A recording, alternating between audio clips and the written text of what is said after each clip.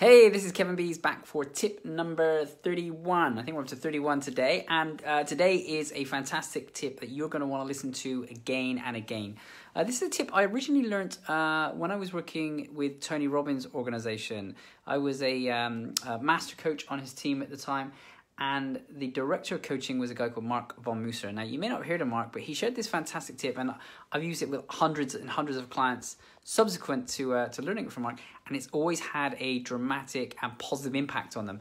And so I want to share it with you today. Now, when would you use this tip? If you were ever feeling in any kind of fear or anxiety or overwhelm, this tip, it becomes a very valuable tip to use. Okay, now as an example, what situations might you use this? For me, I frequently used it when I need to go and present. Now, particularly if I'm going on a stage in front of even 20 people, but 300 people, for me, even though I know my stuff, there's still a nervousness, you may call it an anxiety or even excitedness, and you can feel those butterflies in your stomach. For me, this technique is really great in that situation.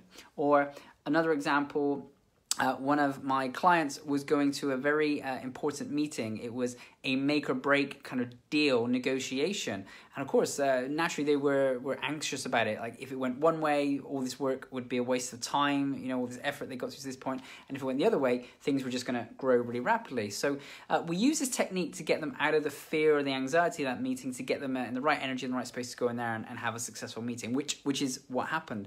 So I think you get the idea of how you can use this technique. Let's actually talk about what it is then. I call it the magic minute. And what we're going to do now, I'm just going to take you through it. I'm going to give you an experience of it. So if you're listening or watching this, make sure you are in a place where you can just give this a go. If you're driving, then maybe don't do this now, do it later. But first things first, what you do is you stand on your feet and make sure you plant your feet firmly into the ground and just feel any energy coming through them. Next thing you want to do is put your hand on your heart. Okay, so get your hand on your heart and then you close your eyes. And as you close your eyes, okay, and feel into your body, I'm going to get you to take 5 deep breaths in and out. And as you breathe out, you're going to let go of any negativity, any anxiety, any stress, any overwhelm, anything that's not serving you in your body. And when you breathe in, you're going to breathe in any positivity or energy or resources that you need to help you with this event, okay? So we're going to do that right now. So feet firmly in the ground, close your eyes, hand on your chest, and 5 deep breaths in and out.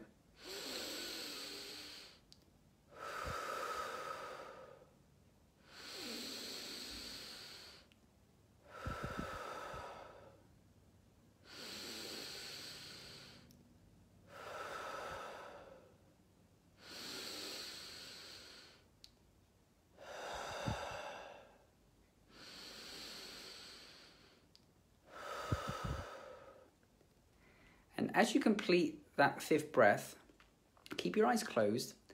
And I want you to see this event that you have been anxious or concerned about. I want you to go out to the completion of the event. I want you to go to maybe 10 minutes after the event is finished, okay?